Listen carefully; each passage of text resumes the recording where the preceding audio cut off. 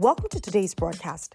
Kako continues his powerful teaching titled The Leadership Secrets of Jesus, speaking about the anointing. Today he shares on how you can be anointed for leadership. Let's join in. How are you going to be anointed? Tell somebody, how are you going to be anointed? How did Jesus become anointed? Ask your neighbor, how did Jesus become anointed? You see, most people forget that when Jesus walked on the earth, he didn't walk as God. He lived as a man. In Hebrews chapter 2 verse 16, the Bible says, verily, he took not upon himself the nature of angels. He took upon himself the form of a servant and was made in the likeness of men. So he walked as a man. That's why nobody believed.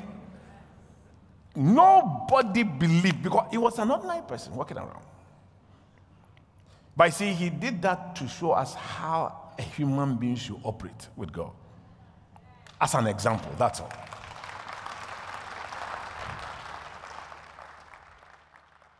He was an ordinary person. So, what did he do to become anointed? Ask your neighbor, what did Jesus do to become anointed? As an ordinary man, what did he do? The first 30 years of his life, not much is said. Just a few verses here and there. But whatever is said is the most important thing that we should know. Luke chapter 2 verse 40 tells us one thing that happened. It says, and the child grew, waxed strong in spirit, filled with wisdom, and the grace of God was upon him. Luke 2:52, it says, and Jesus increased in wisdom and stature and in favor with God and man. So we need that spiritually he grew. Until you grow spiritually, you cannot be anointed. The Bible tells us how he became anointed. It started with spiritual growth. He grew. In the leadership of Christ, it doesn't matter whether you are a mother, a father, you are leading yourself, you are leading a business. The first thing you need to do is you need to grow spiritually. You cannot be a baby Christian and attract the anointing to a certain level. It's not possible. So since this is a requirement, I want to tell every one of us, decide to grow spiritually.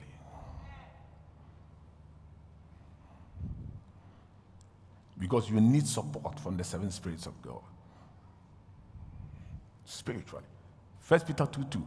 As newborn babes, desire the sincere milk of the word of God so that you may grow thereby. You must grow. First thing. If you're going to lead ourselves well, to be a good husband, lead your house well, you have to grow spiritually. A good wife, to lead your children, grow spiritually. How are you going to grow? The word of God. That's the word of God. As newborn babes, desire the sincere milk of the word of God that you may grow thereby. When Jesus was 12 years old, the Jews, they have something they call the bar mitzvah. Bar mitzvah means able to do good deeds. So when you are 12 years, they take you to the temple. And from there, it is assumed that you know the difference between good and evil. So you go there, they dedicate you to the Lord in your bar mitzvah. So Jesus, when it was his bar mitzvah, they took him to Jerusalem. That's when he got lost. Luke 2:46 says, it came to pass that after 3 days, they found him in the temple, sitting in the midst of the doctors, hearing them and asking questions. When they found him, they said, where have you been? In verse 49, he said, I must be about my father's business.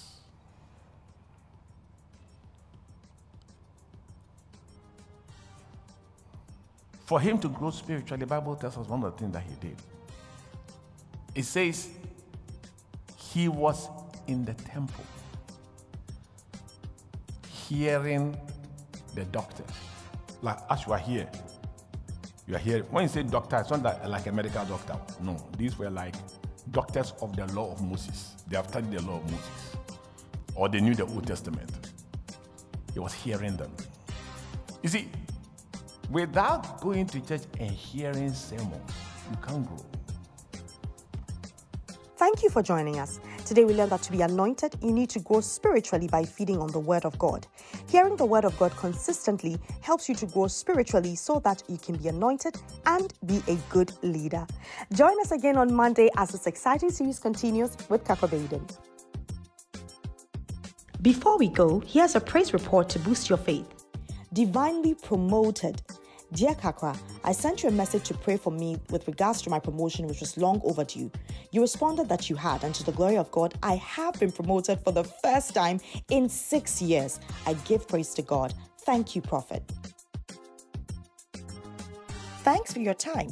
You can contact us, seek counseling, ask for prayer, order today's full-length message, or order books through the following means. Call us or message us on WhatsApp to +233 55 700 9010. Send an email to info@kakrabaden.org. You can also make a regular call or send a text to +233 20 7575 215. Our office hours are 10 a.m. to 1600 hours GMT.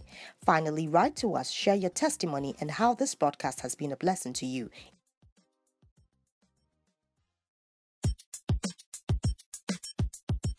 Are you in need of money?